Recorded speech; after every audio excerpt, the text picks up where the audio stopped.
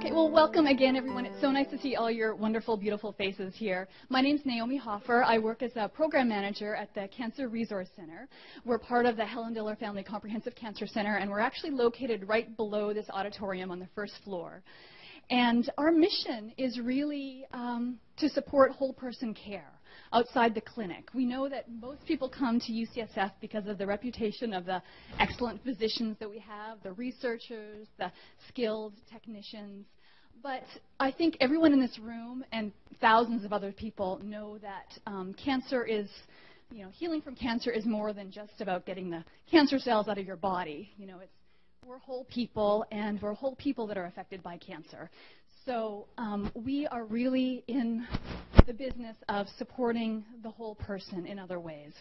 And so we work a lot with the Osher Center for Integrative Medicine and wonderful people like Dr. Donald Abrams. And we do a number of programs that I just want to mention a few of them. They're all, if you're on our mailing list, you'll see them in our programs that we put out. We really look at healing the person in 5 different areas, really, through our programs and services. The first is in nutrition. We want to support you in learning about nutrition, and we're going to learn a lot about that here from Dr. Abrams tonight. But we also have nutrition counseling. We have nutrition seminars. And we just really want to support you in learning about the nutrients that your body needs for health and healing. And the other area that we look at, the second area, is really exercise and movement and supporting you in moving. I mean, we're bodies that are made to move. So we provide exercise counseling for our patients. We also do a number of exercise classes and movement classes in conjunction with the Osher Center for Integrative Medicine. We use their space. The third area for healing that we really want to support in our programming is in stress management. And we do that through weekly meditation classes. The psycho-oncology has ongoing stress management courses. The Osher Center for Integrative Medicine does ongoing mindfulness-based stress reduction classes. So, stress management is really just to help, you separate yourself from your thoughts, not burden your body with all the stress that we put on it in our daily lives. So, helping you do that. The other area that we support you in is in social connections, helping you connect with other people through support groups, through peer support, through many other programs that allow you to come together and get to know one another and share and bond and feel connected. And then finally, we support you through information. It can be overwhelming to have the number of websites and information that's out there regarding health and healing and treatment and disease. So we have put together these health information sheets that try to get the very best type of information that's credible, that's evidence-based, that's vetted, so that you're not as overwhelmed in finding your own health information. And we do events like this as well with Dr. Abrams. So if you are interested in learning about all that we have, please be on our mailing list. And I'm now going to introduce, why you're all here today, Dr. Donald Abrams. One thing I just want to mention, we are going to hold questions till the end. We're going to have mics for you. This is going to be recorded. And so just if you could, when you raise your hand for questions, we're going to hand you a mic. And if you could wait to ask your questions until you get the mic. The other thing is, please be mindful of your questions. Donald is not able to offer you medical advice or offer individual consultations. So please, if you could, try to keep your questions kind of more general, of general interest to all of us here in this room. That way we can all get the most out of our time with Dr. Abrams. So I'm thrilled and very honored to have Dr. Abrams here with us tonight. Donald Abrams is a professor of clinical medicine at UCSF and chief of hematology oncology at the San Francisco General Hospital. He is co-chair of the UCSF Helen Diller Family Comprehensive Cancer Center's developing program in supportive care. He served as an assistant director of the UCSF Positive Health Program at San Francisco General Hospital and has conducted numerous clinical trials investigating complementary therapies in patients with HIV, including therapeutic touch, traditional Chinese medicine, medical marijuana, medicinal mushrooms, and distance healing.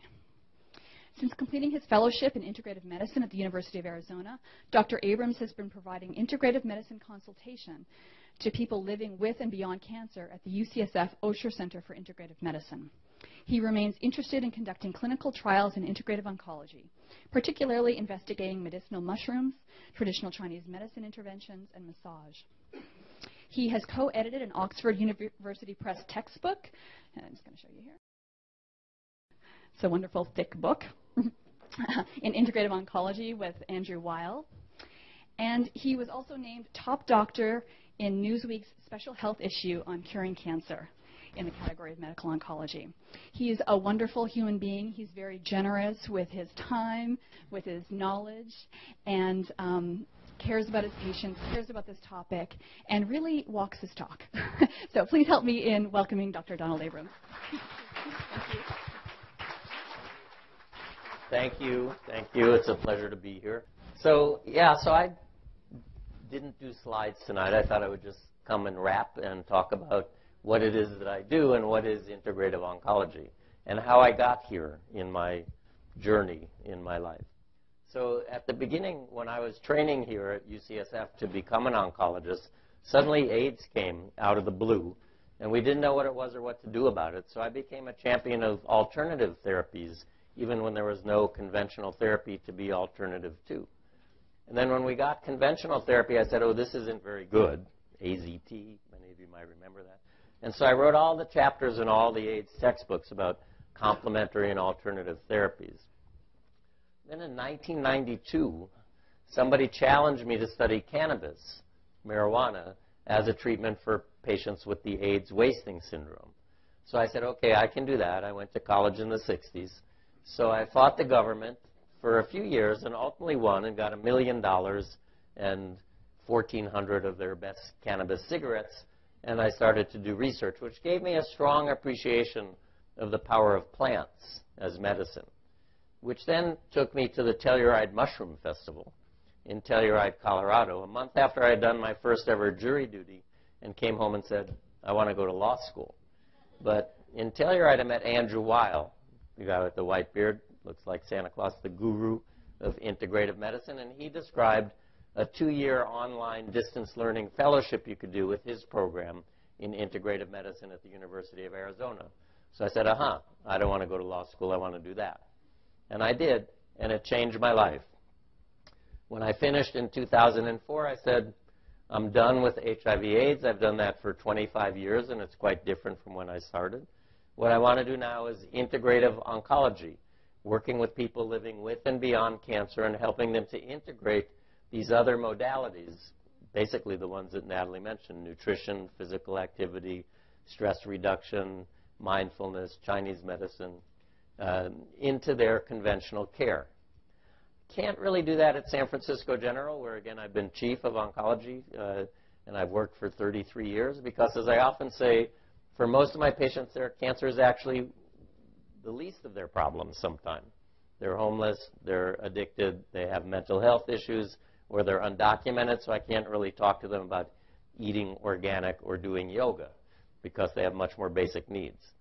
So I came here to the Osher Center across the street, where I'm not actually treating cancer, I'm treating people living with cancer, sort of in that holistic fashion that was just mentioned by Naomi. And I often tell my patients there who are being treated by another oncologist that cancer is like a weed, and somebody else is taking care of the weed, and it's my job to work with the garden and make the soil as inhospitable as possible to growth and spread of the weed. So that's what I do, is really not work on focusing on the cancer, but on the patient. And what I talk about, I find, really are things that the patient can do themselves, and that is empowering. Because I think if you hear a diagnosis, you have cancer, suddenly the rug is pulled from underneath you, and you feel like you've lost your locus of control. And you're now at the mercy of the surgeon, the radiation oncologist, the medical oncologist, even the chemotherapy nurse.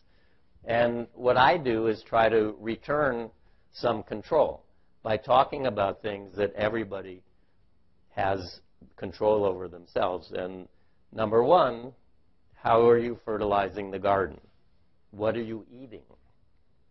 I mean, even the Journal of the American Medical Association came out with a report on the health of the United States, 1990 to 2010. And the single most common cause now of morbidity and mortality in the United States is dietary issues. And that doesn't include obesity, which is number 4, or physical inactivity, which is number 5. And dietary issues is basically the so-called standard American diet, SAD, abbreviated appropriately because it is. We need to eat right. And especially cancer. You know, people always think, well, I got cancer because it's in my genes. That's not true. Only 5% of cancer is from genes. Probably 30% of cancer, the same amount that's related to tobacco, is related to diet, what we eat and what we don't eat. Let me just put in a word for people's oncologists, because oncology, you know, is an amazingly exploding field. There's so much new information. Everybody has to be a specialist. Left breast, right kidney. You know, nobody really treats all cancers because there's so much information, there's so many new drugs, and we're doing such a great job in prolonging survival. So when you go to your regular oncologist and say, what should I eat? They're going to tell you, it doesn't really matter. Eat whatever you want. I mean, people come to me very frustrated. Why did they say that? And I said, well, this is sort of another specialty, if you will, and people can't really keep up with it, or maybe they don't believe it. Maybe they believe that really what you eat is not going to make a difference. I think there's good evidence from clinical trials, you know, which is our gold standard in oncology, that people, particularly with stage 3 colon cancer is what it was most studied in, people who eat correctly, don't eat a standard American diet, but eat a more prudent diet, people who are more physically active do better. In fact, they do almost as good as when they get their chemotherapy after the surgery. So lifestyle changes are important, useful, and have an impact. And again, there's something that the patient themselves has control over and can decide to do. So I was asked to speak at Muni, of all places, and that's what your handout is. I was asked to talk about healthful eating to protect against cancer, but it's the same. What I talk about when I meet with patients or when I lecture about nutrition and cancer are the guidelines from the American Institute for Cancer Research, the World Cancer Research Fund. And they have 10 simple guidelines, and number 10 says, for cancer survivors, follow the 9 guidelines above. So why don't we start at the top? Number 1 is to be as lean as possible without being underweight. Now, why is that? We have an epidemic of overweight and obesity in the United States. 2/3 of the nation is either overweight or obese. Body mass index over 25. What does that mean? So how does that relate to cancer? Well, it's felt that 115,000 cancer deaths a year are attributed to the cancers that are related to being obese. How does obesity cause cancer? Well, fat, first of all, makes hormones, particularly estrogen.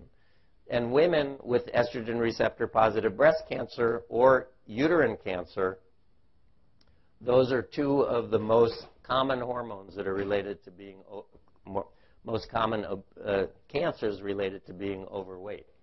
The other cancers that we know are pretty much related to obesity are esophagus, stomach, colon, gallbladder, and for some reason kidney is too. So those are a lot of different cancers that are related to obesity that are not necessarily hormone-driven. So fat also makes other chemicals called cytokines that produce inflammation and suppress immunity. So those are 3 ways now, hormones, inflammation, and decreased immunity. I think the most important reason that obese people are at greater risk for cancer is because when you're obese, your body is not sensitive to the insulin that you produce to manage your sugar in your bloodstream. So you produce more insulin, an insulin-like growth factor. Both of those promote inflammation in the body, and the growth factor is also a growth factor for cancer.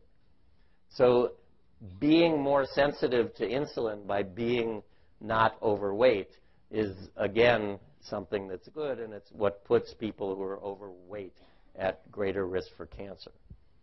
So be as lean as possible without being underweight. Being underweight is not good because, you know, as they tell you when you go through chemotherapy, you can't lose any more weight. Oncologists, as a rule, get very nervous when a patient loses weight because we think the cancer is getting the upper hand. But I tell my patients, if you're losing weight intentionally, tell your oncologist you're losing weight intentionally. The second guideline says be physically active for 30 minutes each day. How many people do that? Pretty good. This is a good crowd. There are just 2 articles were recently published on the impact of physical activity in decreasing the risk of 13 different types of cancer. Very impressive. Being physically active, again, keeps you from being obese and also changes your hormone levels so that estrogen drive that drives estrogen receptor positive breast cancer and uterine cancer is diminished. For some reason, one of those articles suggested that high physical activity levels puts people at increased risk for melanoma, which makes a little sense because maybe people are doing physical activity out in the sun. And the other one that was a slightly increased risk was prostate cancer for reasons that don't seem clear. But physical activity, very important. I refer my patients to the program here at the Cancer Center to get the free exercise counseling session with the personal trainer. They love it. You know, the trainer takes into account lymphedema or broken bones or whatever so that each participant gets a streamlined recommendation for physical activity. I think physical activity needs to be aerobic so that your heart beats and you sweat. When my patients say, how do I detoxify from chemo? I say, sweat. Exercise, do saunas, get it out. Sweat. But I think we also always need to do resistance exercise to keep our muscles toned and our bones mineralized. So many cancers go to bone. I think bone should be strong so that it could withstand an attack by metastases. I personally discovered yoga 6 years ago. It's messing up some of my joints a little bit, but I really love it. I became sort of addicted because it's about balance, flexibility, strength. And also there's that mind-body component where you're moving with your breath. I always say Jewish boys can't meditate, but at the end of Shavasana, the corpse pose at the end of a yoga session, when they say you can come back now, I actually feel like I've been someplace. Because your mind is just moving with your breath and your movement, and you're not thinking about everything else. And so I really highly recommend yoga. Tai Chi is also a good intervention. I took classes with one of my colleagues at the Osher Center when he was teaching Tai Chi. For me, it was was a little more balletic and more fluid and less athletic for me than yoga, because I do my yoga at the gym, not in some spiritual center. So I think yoga or Tai Chi are very good because they have that component of mind-body as well. The number 3 guideline says avoid sugary drinks. Now, when they published these guidelines every 10 years, and in 2007, which was the last time they did the guidelines, it used to say avoid energy-dense foods, including those with refined sugar and fats, and then the bottom line was avoid sugary drinks. But they changed that in 2007 to avoid sugary drinks with the other part underneath. And I was at the meeting in Washington when they changed it, so I went to the microphone and I said, there are sugary drinks and there are sugary drinks. You can drink a cola beverage, God forbid, or a fruit punch, which is probably glucose and high fructose corn syrup, Or you can squeeze 3 oranges in the morning. And the response from the podium was, energetically, they're all the same. Because if you eat an orange, the fiber slows down the absorption of sugar into the bloodstream. If you squeeze the sugar away from the fiber, it's like drinking a Coca-Cola. So why is that bad? When the body sees that sugar, it responds with insulin, an insulin-like growth factor. I mentioned just previously that both of those are increasing inflammation, and the growth factor increases tumor cells. In fact, this is so important in some cancers, particularly estrogen receptor positive breast cancer in women, that we're looking at blocking the insulin-like growth factor 1 receptor as a treatment for cancer. So does it mean I don't squeeze my 3 oranges every morning? I used to do it every morning. Now I just do it twice a week. When I see patients who tell me I juice everything, I don't think it's a good idea. Smoothies, I don't do smoothies, but my patients say the fiber is still there in the liquid. Somebody needs to bring me a smoothie someday so I can see how much fiber there is. There's also a concern that when you pulverize the foods, you're actually destroying some of the nutrients that you're trying to get more of by making the juice. So I'm a big fan of whole foods. My general diet that I recommend is organic, plant-based, antioxidant-rich, anti-inflammatory whole foods. Whole foods as opposed to juicing everything or sprinkling broccoli powder in a smoothie. People say, well, what about vegetable juices? Yeah, most people put an apple or something else into their vegetable juice, so you do get that spurt of sugar. So the 4th guideline says eat more of a variety of fruits, vegetables, whole grains, and legumes. And again, when I tell people that they should eat a plant-based diet, it's because plants are a better source of antioxidants than animal products. Oxygen, you know, lives as 2 molecules linked together. That's what we breathe. That's how we live. But when those oxygen molecules separate, they create so-called free radicals or reactive oxygen species, which knock into our DNA, causing damage, leading to aging or cancer. Antioxidants take those free radicals out of circulation so they don't do damage. And it turns out most foods that are rich in antioxidants are plants. Animal products are not a great source of antioxidants. That's why I say the diet should be plant-based. I don't think people need to be vegetarian or vegan or raw, but people should eat 5 to 9 servings, that being a serving of fruits and vegetables each day, more vegetables than fruits. And since nobody understands what this means, we now say at least 2.5 cups of fruits and vegetables each day, more vegetables than fruits. And they should all be, in my opinion, organic. And that's not just to avoid herbicides, pesticides, and fertilizers, which are chemicals that we don't really need in our body. It's because a plant that's grown outdoors organically needs to fight to protect itself from other plants, birds and insects, and the sunshine. And the only way a plant knows how to protect itself is by making chemicals. Turns out those chemicals that the plant makes, the so-called phytoalexins, are the phytonutrients that benefit us. So if we're going to let food be our medicine and medicine be our food, organic is more potent than conventional. How many people try to shop organic? Well, this audience is the converted. I mean, it is more expensive, but we deserve it. So honing down on the vegetables, my favorite are the cruciferous. Flowers grow in the shape of a crucifix. So broccoli, cauliflower, and Brussels sprouts jump to mind, but there are also cruciferous roots and green leafies that are cruciferous. Cabbage, kale, collard greens, bok choy, arugula. These contain 2 different groups of chemicals that are really important. One, the sulforaphanes, indole-3-carbinol, are so potent at reducing the risk of cancer that we're now looking at it as chemotherapy, particularly in men with prostate cancer. I say eat more broccoli. In fact, if we have to eat 5 to 9 servings of fruits and vegetables each day, I think the American thing is we eat fruit for breakfast. I eat vegetables for breakfast. My one breakfast is broccoli, tofu, and rice. And my other is mochi, which is pounded rice that I puff up, and I smear almond butter on it and put a sweet potato on it, because orange yellow vegetables are also good for you. But let me go back to the cruciferous vegetables. The other important thing in cruciferous vegetables is something called DIM, diindol methylamine, which changes a woman's estrogen from the type that fuels estrogen receptor positive breast cancer to the type that doesn't.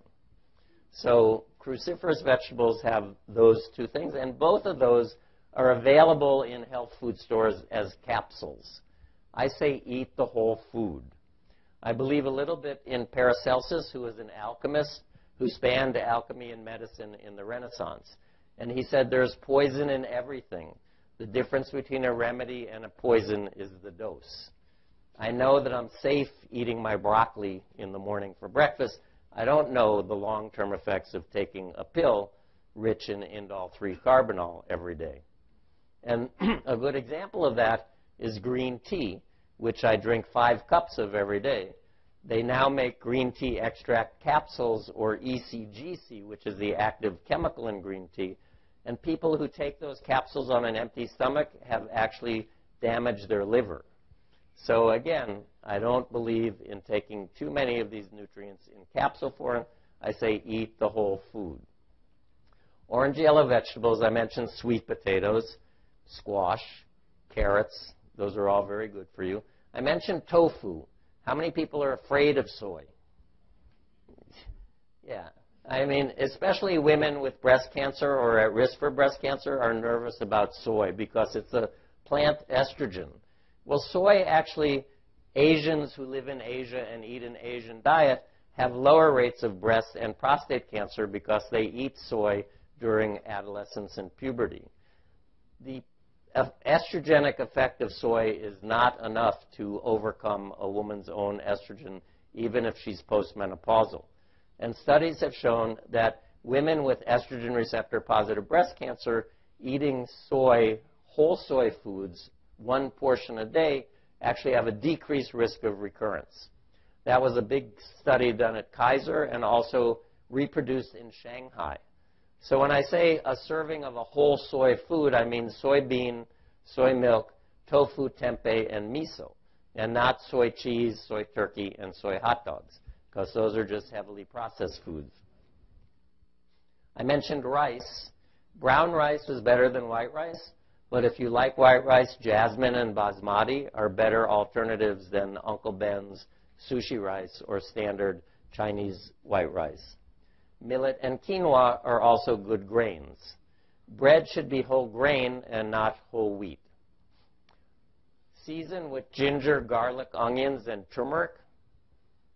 How many people know about turmeric? Very potent anti-cancer spice. How did we decide that? People looked at India, which is huge, and they have a very low rate of cancer and dementia. And honing down on what it might be, particularly Bhagwal Agarwat, who's at MD Anderson, decided that turmeric is a potent anti-inflammatory and anti-cancer agent. Actually, the first I heard about turmeric was at our conventional cancer meeting, the American Society of Clinical Oncology. Investigators at Ohio State University have a mouse model of colon cancer where the mice are genetically programmed to develop colon cancer. If they fed them a turmeric-enriched diet, not only did they not develop colon cancer, but they survived longer than the control animals.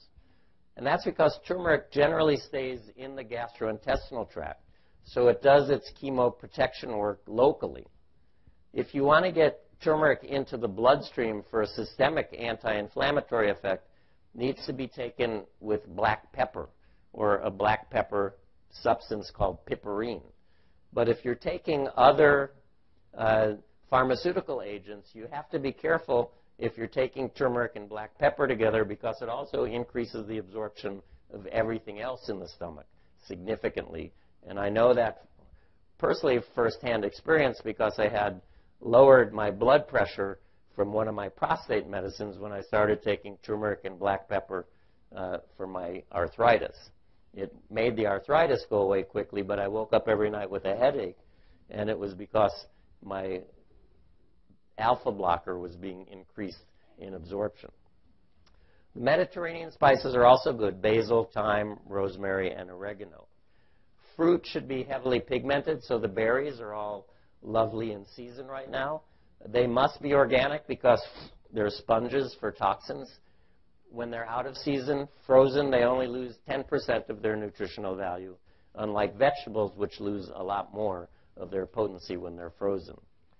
I don't believe much in homeopathy, but I do eat my whole apple every day except for the stem.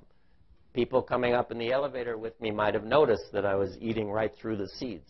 I think the way we eat apple, like corn on the cob, is backwards. You take it from the stem and you eat from the bottom up. Again, in homeopathy, they say take a little bit every day of what you're trying to avoid, and apple seeds are cyanide, which is death. And the Queen Mum ate her whole apple every day and lived to be 103. I don't think ancient men threw out their apple core or their pear core. Similarly, if you can find grapes that have seeds, you know the bitterness in that grape seed? That's the grape trying to protect itself from a predator. We now know that grape seed is good for breast, colon, and prostate cancer. So if you're eating grapes, red with skin and seed, and if you drink alcohol, red wine would be the best beverage.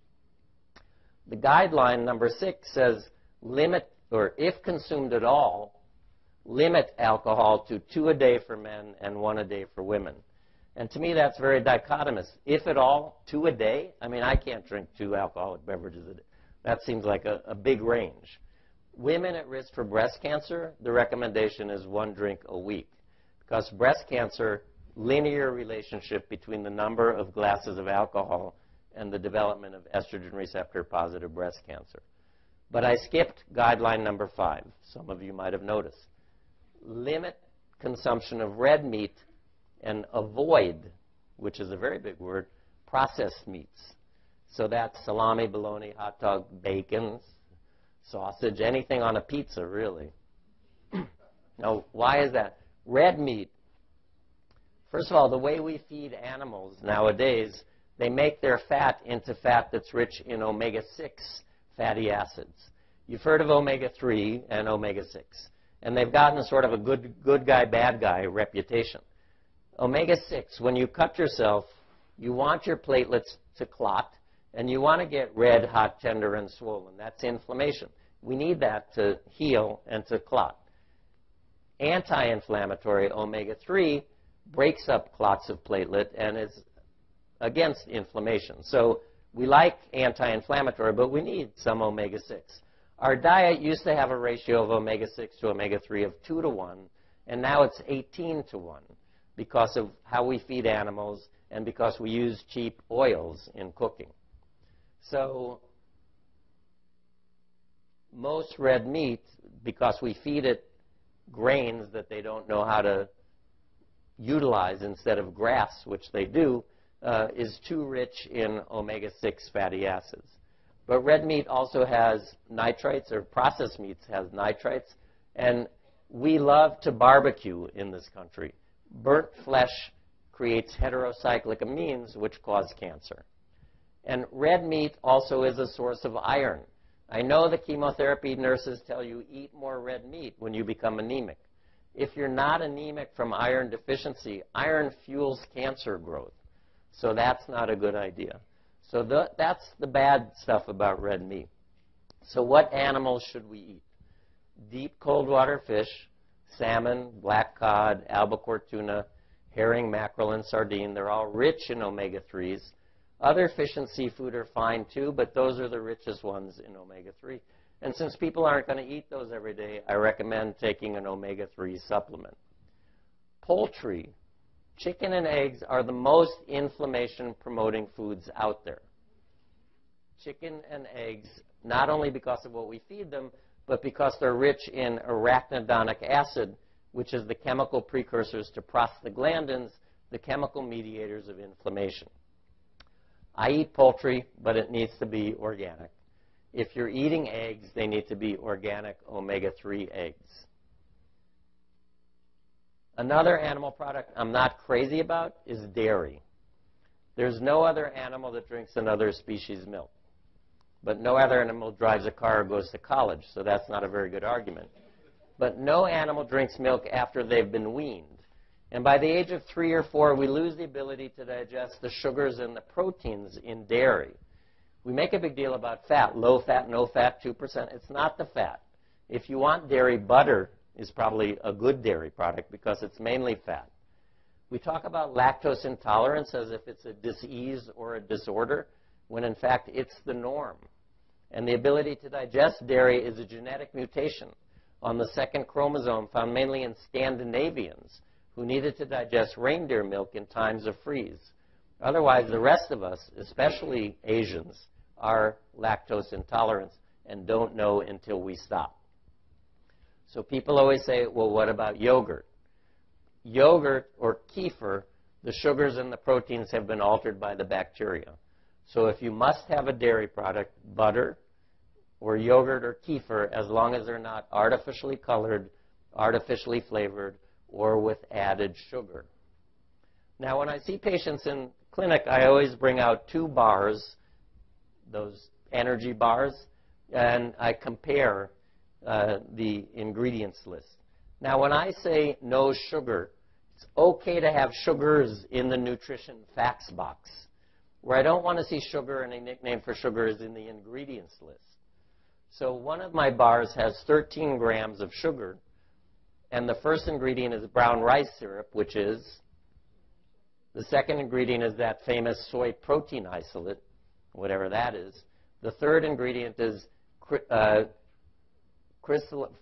fructose crystals, and the fourth ingredient is crystalline fructose. So they're sort of the same thing, but the words are reversed. The other bar has 15 grams of sugar in the nutrition facts box, but the ingredients are dates, almonds, cashews, and sea salt. 4 ingredients, whereas the other one has 4 lines of ingredients, and they're all natural, and the sugar is in the date attached to the fiber and not artificial sugar. I forgot to say salad. I need to tell you something about salad. A lot of patients say, I eat a lot of vegetables, I eat salad. I don't think salad is a very potent food. It's mainly lettuce, cucumber, and celery. Those are all basically water with a little vitamin C, but not the potent nutrients in other foods. And worse, people tend to slice white button mushrooms and throw them in a salad raw. All mushrooms need to be cooked. White button mushrooms contain a cancer-causing compound. So white buttons, they're brown cousins of crimini and they're giant cousins of portobello, all must be cooked. Those mushrooms are the agaricus species, and they have some aromatase inhibitor activity, so okay for women with breast cancer. But all mushrooms need to be cooked. Better mushrooms are the Asian shiitake, maitake, and enoki, because they have some immune-enhancing and perhaps some anti-cancer activity. And then I like my patients to take some medicinal mushroom capsules of mushrooms that are not edible, again, because they have immune-enhancing and anti-cancer activity. So that's pretty much what I need to say about food. And since I started talking about medicinal mushroom capsules, I'll move on to what I like to think about supplements. So I mentioned fish oil. And again, I think people should take a fish oil. The concern that many of my oncology colleagues have is that fish oil makes you bleed. Well, only if you take more than 4 grams a day. And most people, I don't think, need that much. People don't like fish oil sometimes. I take a capsule, not the liquid, because the taste is not for me. Keep it in the refrigerator, and then take it in the morning and eat food on top of it, and that decreases fishy burps if you refrigerate it and eat on top of it. Vitamin D we get from the sunshine. And my colleagues in dermatology have made all of us so fearful of the sun that we cover ourselves up, we don't go out, or we put on a lot of SPF stuff so that we don't absorb any vitamin D. And then there are those of us who are over 50 where our skin doesn't make it anymore so much from the sunshine, or those of us who are obese or dark skin. So we have an epidemic of vitamin D deficiency in the world today. And low vitamin D leads to an increased risk of cancer, a number of different kinds.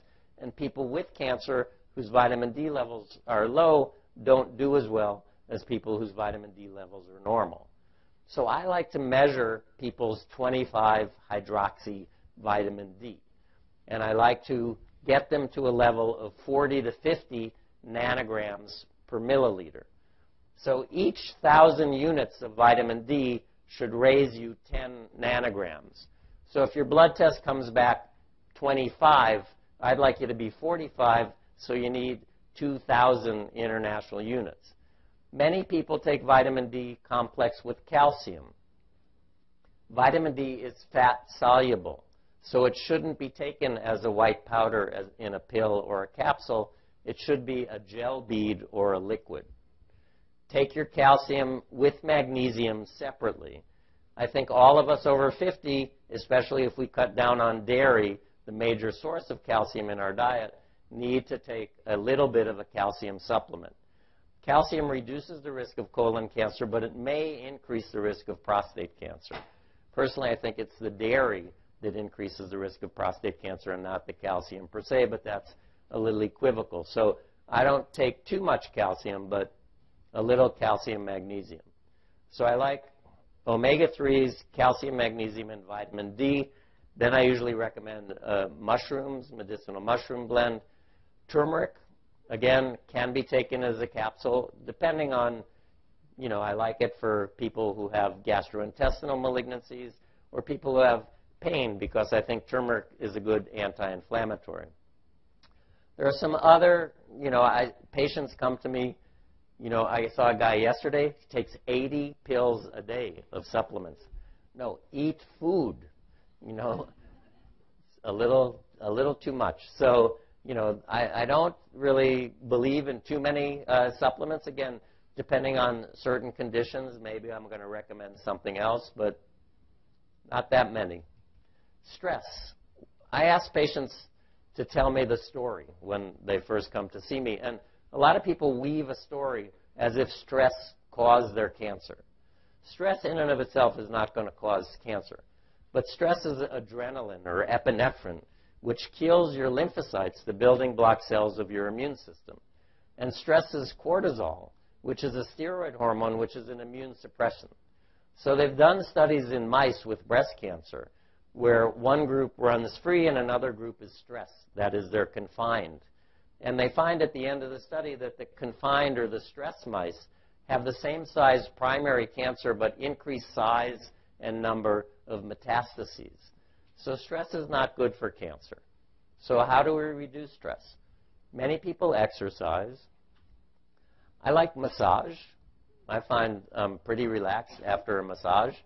There's some old wives' tale that people with cancer shouldn't get a massage because it'll spread their cancer. No, I don't think so. Now, today I saw a patient getting chemotherapy for breast cancer who told me that she went to a lovely spa and told the masseur that she was getting chemotherapy, and he put gloves on because he didn't want to get the chemotherapy. And she asked me if that was, I don't know if we've ever measured sweat to see if it has chemotherapy in it. But she said she wound up having a good massage, but she felt a little bit, like a leper. I think that would increase her stress, yeah. We're very big on the breath. That's why, for me, yoga is a good thing to do, because breathing is something that we do without thinking about it, but we can also think about it and control it.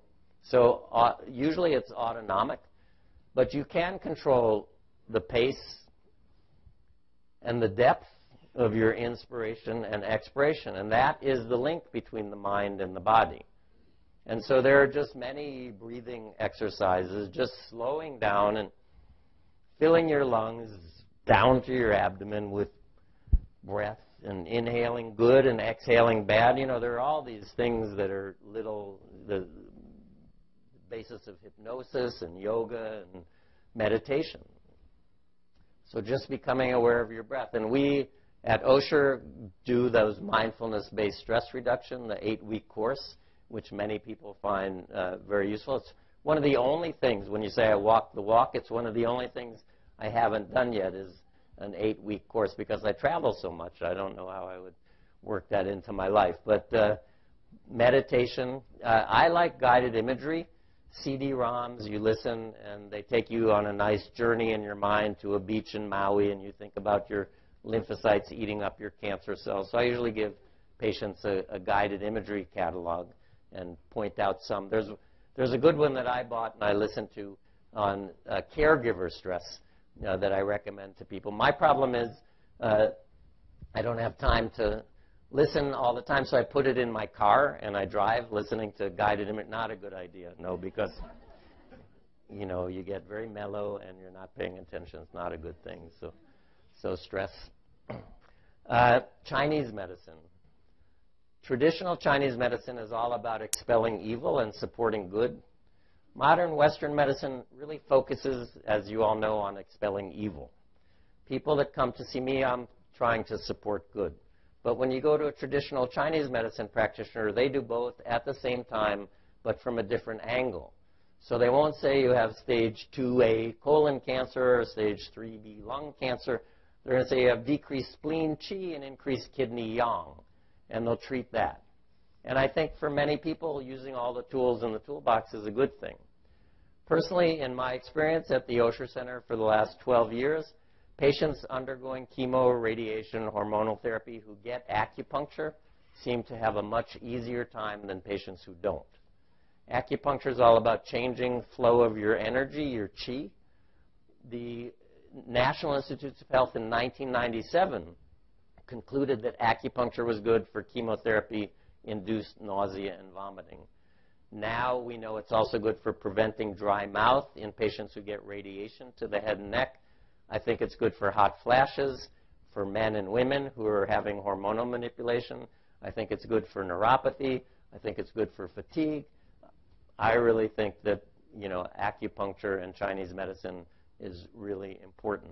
So I try to get all of the patients I'm seeing who are actively undergoing treatment for their cancer to see one of our acupuncturists, who are often very booked in advance, so there are acupuncturists out there who also are good in the world. Speaking of nausea and vomiting, I did gloss over cannabis, didn't I? I forgot to say anything about it.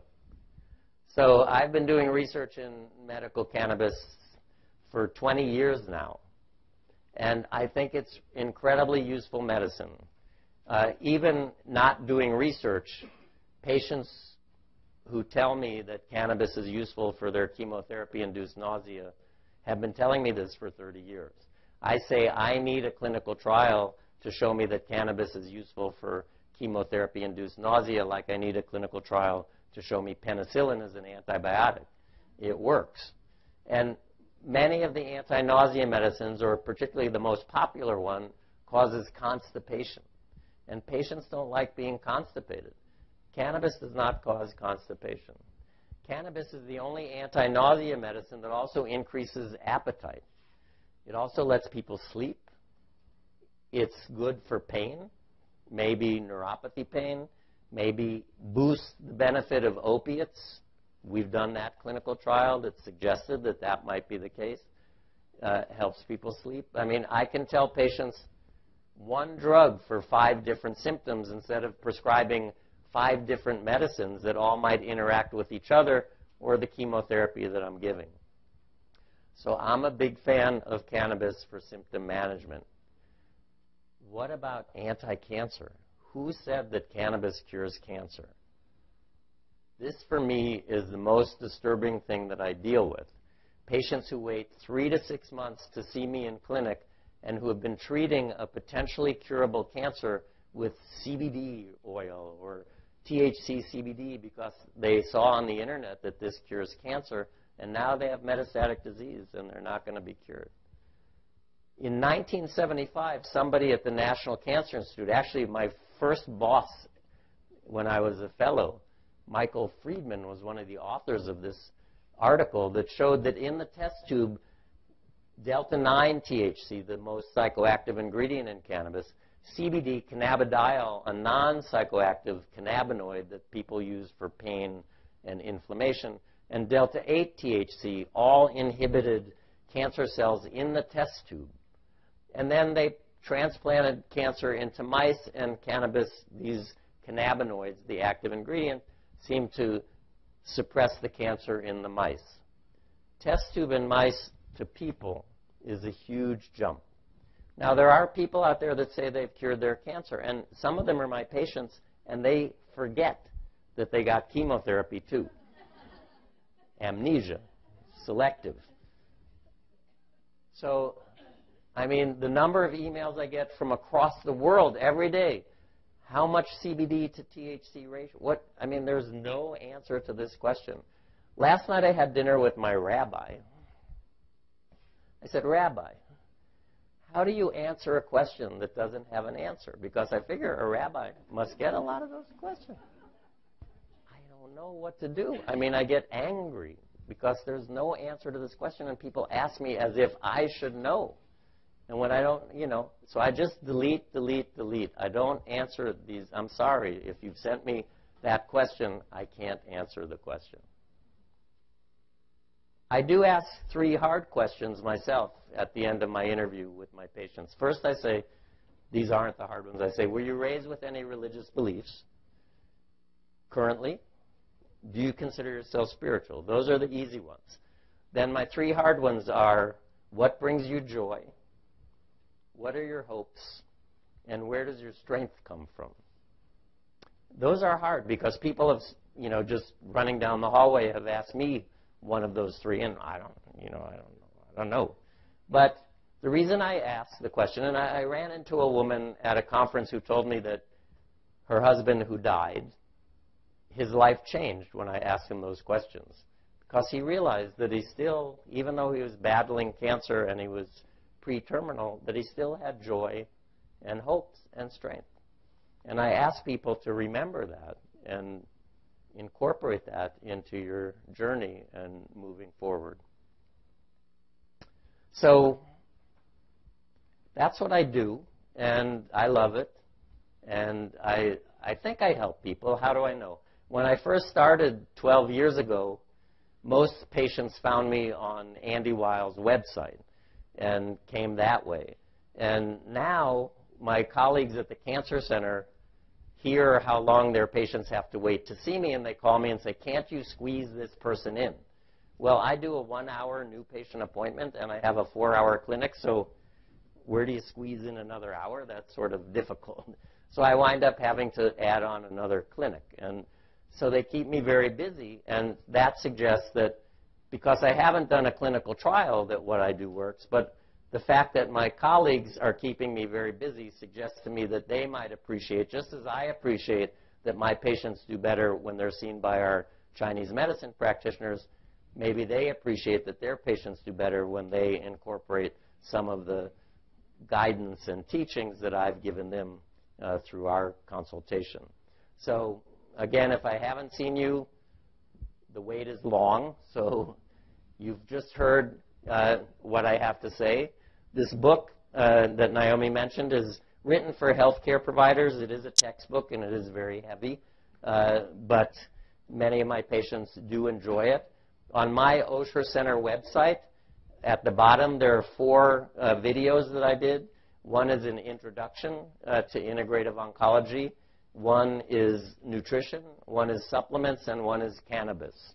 So sort of a more extended version maybe of what I've discussed tonight, but maybe what I've discussed tonight is just as intense as what's there. So I probably left out a lot of things that you want to hear about, and so I'd like to thank you for your attention and open the session for questions and ask that you please use the microphone because I am a little deaf. So thank you.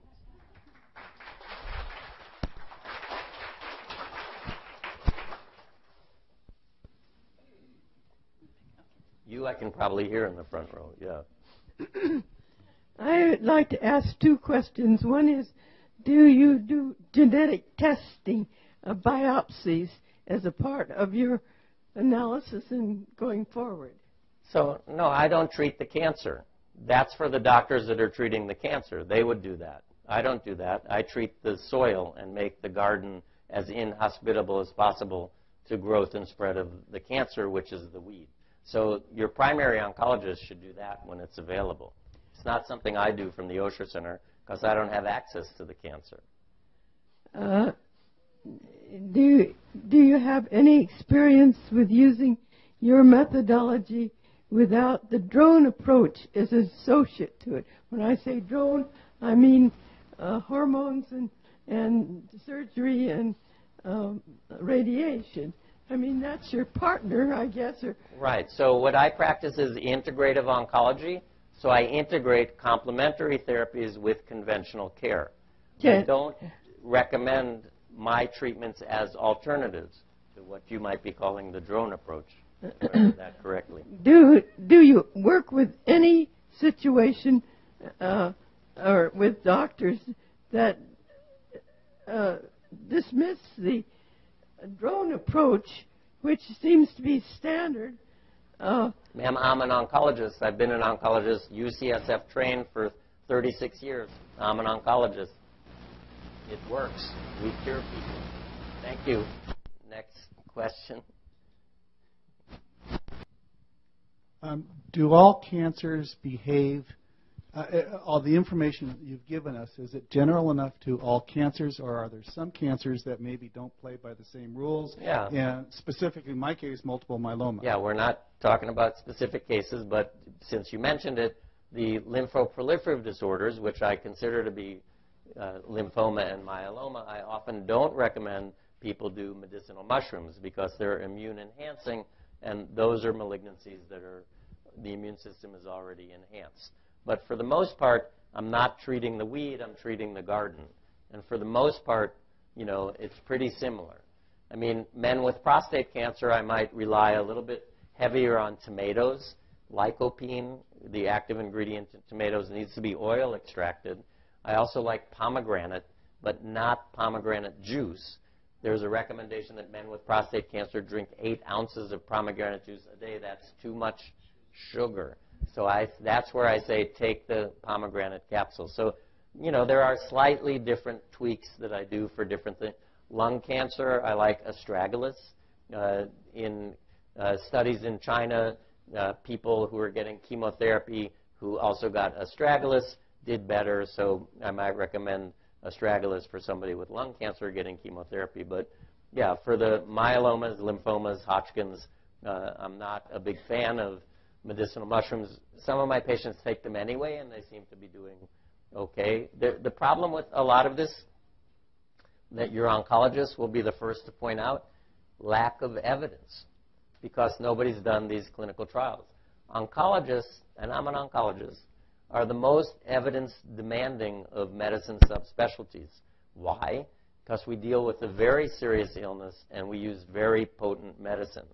So I'm not going to say, oh, here, take this chemotherapy. It's going to make your hair fall out, you're going to vomit, and your bone marrow is going to be suppressed without having evidence that it works. But if I say, eat more broccoli or tomato sauce, you know, how much harm is that going to do? Andrew Weil always says the degree of evidence should be directly proportional to the potential for the intervention to do harm. Thank you. So we don't have a lot of evidence for much of what I do. Yes, sir. I have a couple questions. First of all, I've been getting acupuncture treatment for my cancer, and the acupuncturists invariably give us Chinese herbs.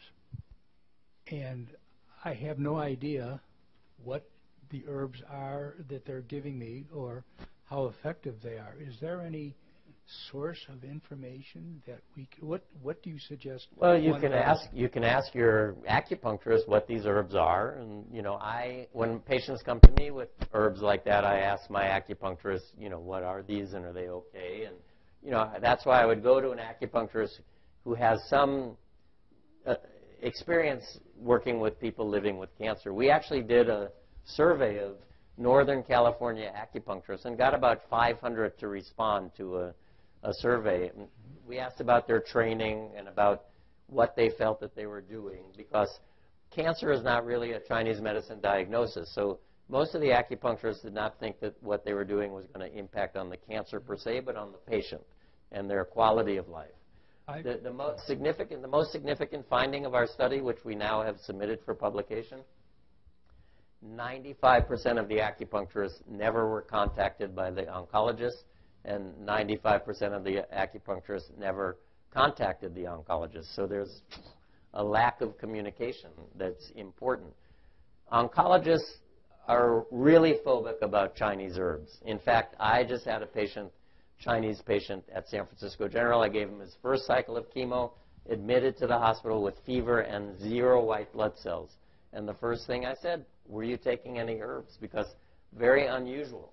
So the reasons that oncologists get nervous about supplements and particularly herbs are twofold. Number one, usually they're both broken down by the same pathway in the liver.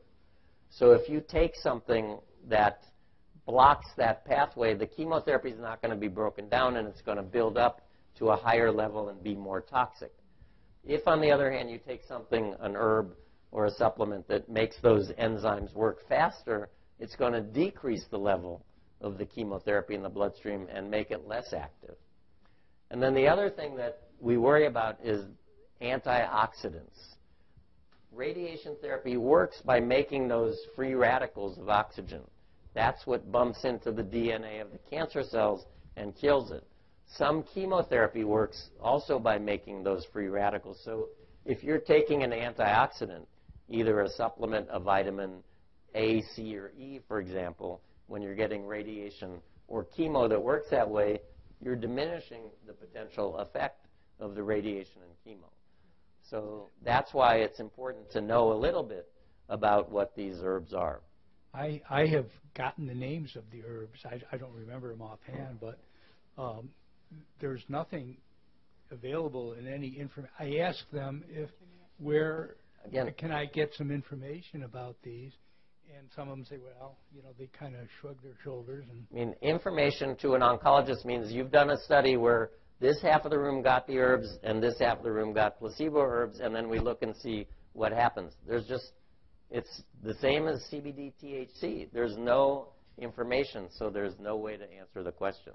My last question, sir, is are you aware of turkey tail mushroom? And can that's my favorite. Yep. Comment on that. Turkey tail, Coriolis versicolor, now called Trametes versicolor, is the mushroom that it's been studied in Japan and China, particularly for use in conjunction with chemo and radiation in patients getting treated for gastric and colon cancer, and they're studying it at Bastyr for breast cancer.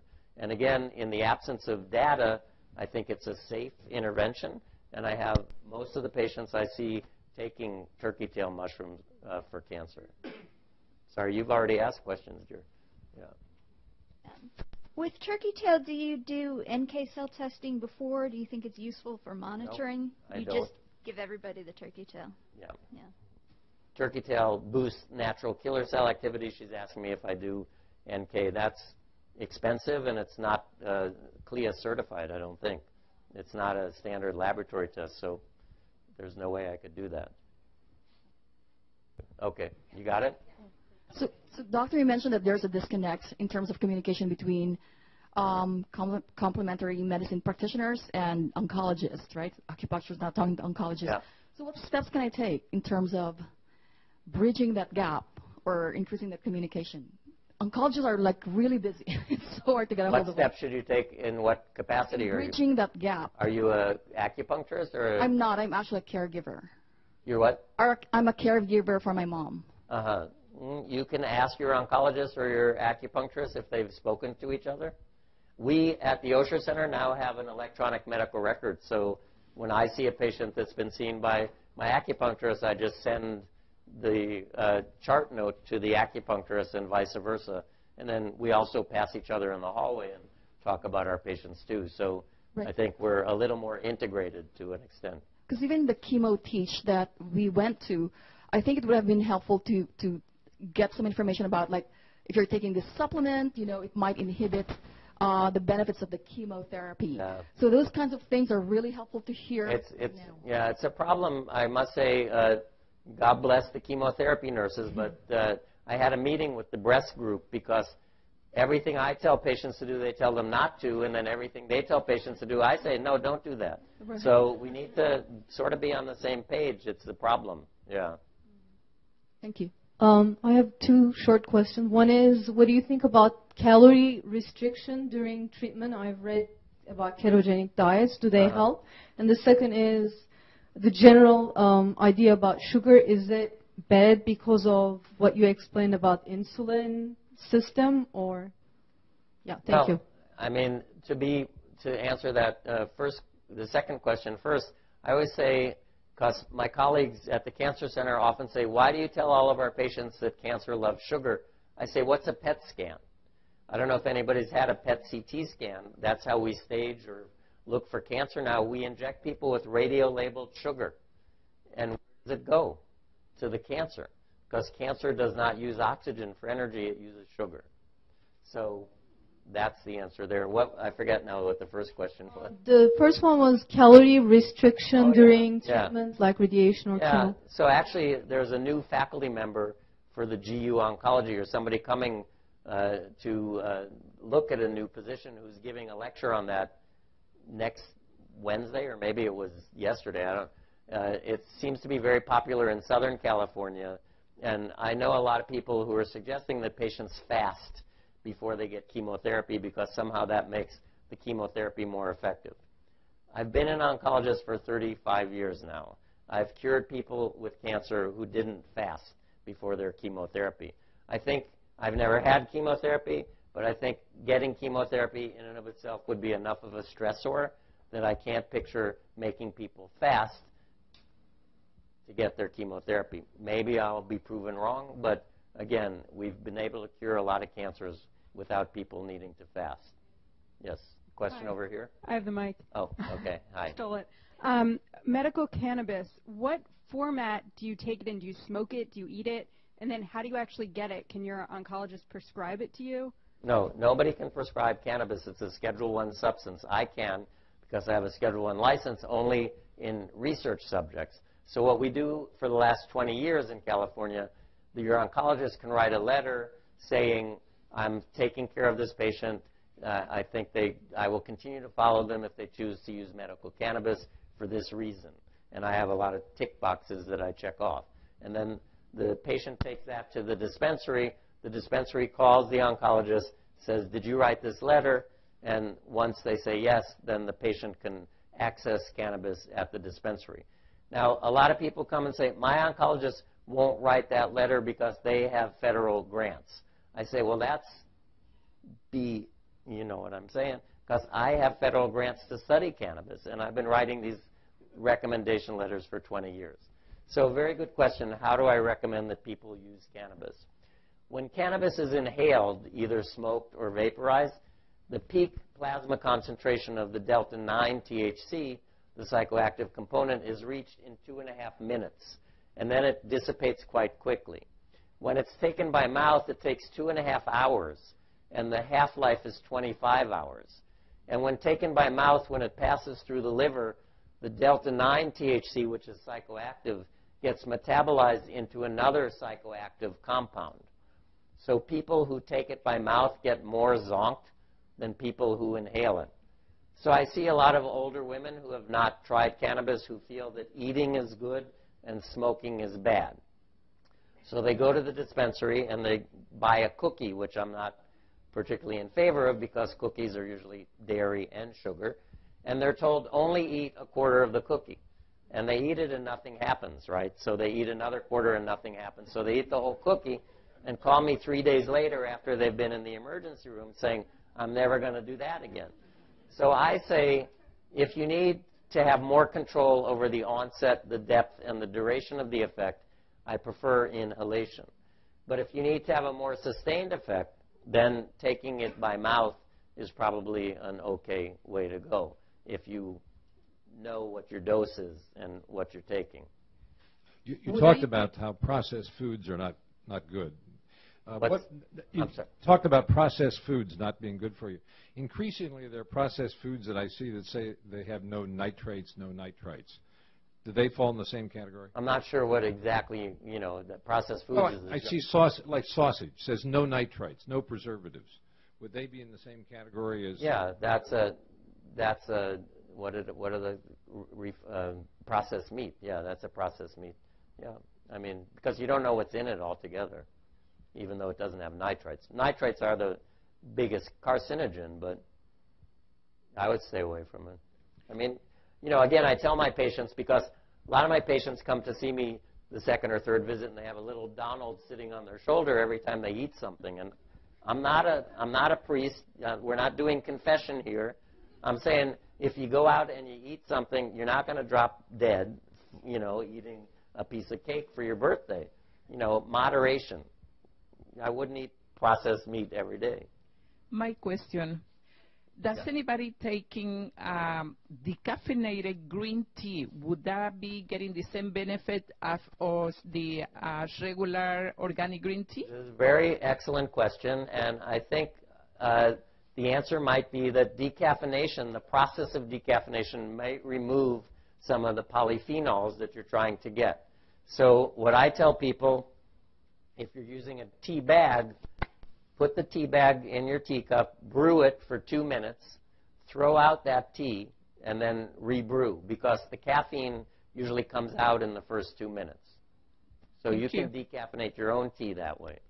I got confused when you said something about the absorption if you're taking it in the capsule with the pepper line, and I got confused wondering, should that not be taken during chemotherapy? Well, I think if it could increase, if the chemotherapy is oral, no, because it will increase the absorption of the chemotherapy, making it potentially more toxic. If it's intravenous, it's not going to do that. But it'll increase the absorption of any of the oral antiemetics, the anti-nausea medicines, and that could be problematic if it has black pepper. There are also more absorbable forms of turmeric that are not processed with black pepper. Okay, thank you. Yes. Are you in favor of multivitamin pills, which has so many vitamins that you don't know sometimes which ones are? Yeah. Am I in favor of multivitamins? No, not if you eat well. I don't think you need them. And why do I say that? Especially those fat-soluble vitamins, A and E, are toxic and may be detrimental. I mean, there was a study in smokers of beta-carotene, which is a vitamin A, that showed that beta-carotene actually increased the risk of lung cancer. They looked in that study at beta-carotene and vitamin E, and there was a suggestion that vitamin E decreased the risk of prostate cancer. So they did a larger study looking at vitamin E and selenium. Does that decrease the risk of prostate cancer? Well, lo and behold, vitamin E increased the risk of prostate cancer. And then there's B vitamins, which everybody says, well, gee, they're benign. They're water-soluble. If you take too many B vitamins, you just pee them out. In Norway, they don't fortify baked goods with B vitamins like we do here to prevent babies from being born with neural tube defects.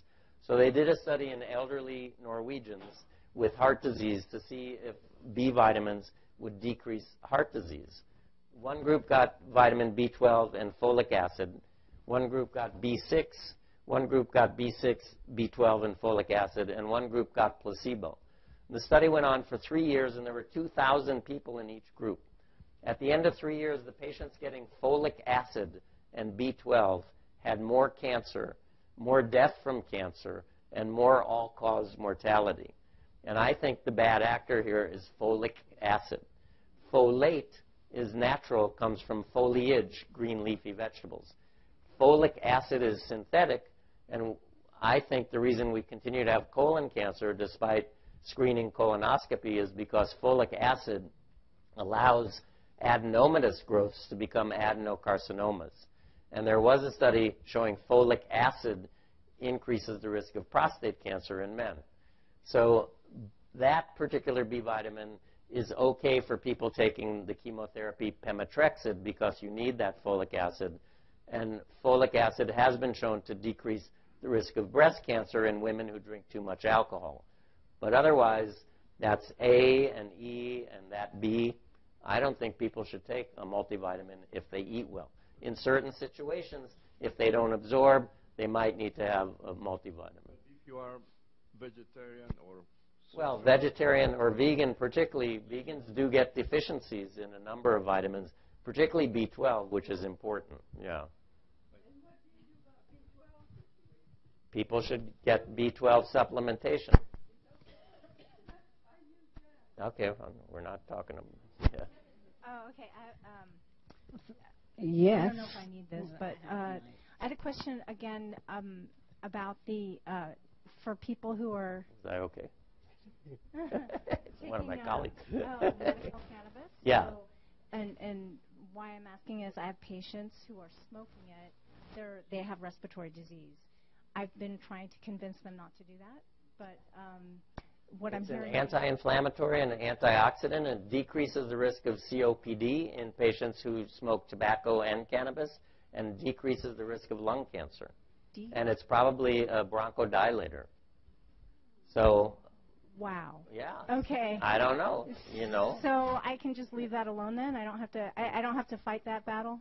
Maybe you should. Yeah. I'll leave that alone. Yeah, I think so. I'm going to bombard Wait, here. Just one more question though, about the inhaling it. Is there a method of inhaling it that would be less? I don't know. Well, we did a study looking at a vaporizer, a volcano vaporizer it was called, and that delivered the same amount of THC and got people equally as high with less expired carbon monoxide than smoking.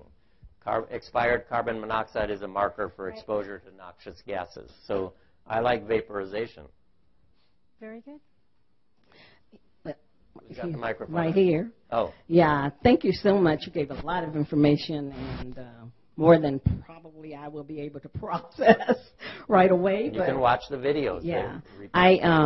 The one thing for sure, though, is that you were mentioning, with obesity, and I can appreciate what you're saying in terms of what things that I will need to change personally, anyone else as a group of people or whatever. So there was one area with the side effects of some things with the green tea versus white tea. Can you address that? Side effects? Of green tea? With when you had some side effects from the chemo and radiation, and then you were told not to do the green tea. But white teas, what do you have to say about white teas? So tea is really the name of the beverage brewed from the Chinese camellia, or the Camellia sinensis, and it's graded on how oxidized the leaf is before the beverage is brewed. White, green, oolong, black, and pu'er. And the two that have the cancer-fighting chemicals are white and green. So, and I don't think of green or white tea as being useful for chemotherapy side effects, but useful for decreasing the risk of cancer, because they're very potent cancer risk-reducing chemicals. Yes? Could you speak a little bit to how we cook our vegetables? Most of us don't want to eat raw broccoli. How to cook them. I mean, we have to inflict a little bit of heat to make them a little bit palatable. Yeah. So well, I'm not a raw person. I don't think the raw people say, well, if you cook it, you're going to destroy the enzymes. Well, we have our own enzymes. But broccoli and garlic, for example, do need to be crushed to become more active. So you can crush them with your teeth, or garlic. They always say crush it, mince it before you cook with it. Let it sit there and do its chemical reaction after you do that. Broccoli, you do inactivate one of its enzymes if you heat it. So bladder cancer has cook it. If you cook it, yeah. Bladder cancer is decreased risk in patients who eat raw broccoli, but I don't think you always have to eat raw broccoli. So when I tell people how to cook vegetables, steam, blanch, stir fry. Don't cook them the way my mother in Cleveland did, so that the broccoli becomes gray-brown and not recognizable. Should still have a little crunch and a little color. It doesn't kill all the good things in it. I don't think so. Last question. Do you feel like massage really helps the immune system and like the lymphatic system to respond better and be healthier? I don't have hard data, but I think so, yeah, because I think it decreases stress. Decreasing stress helps the immune system respond better. Okay. Thank you all for these great questions. Thank you so much. Thank you so much. I know we didn't get to everybody's questions. Maybe we could do another talk at some point. Thank you all for being here, and thank you.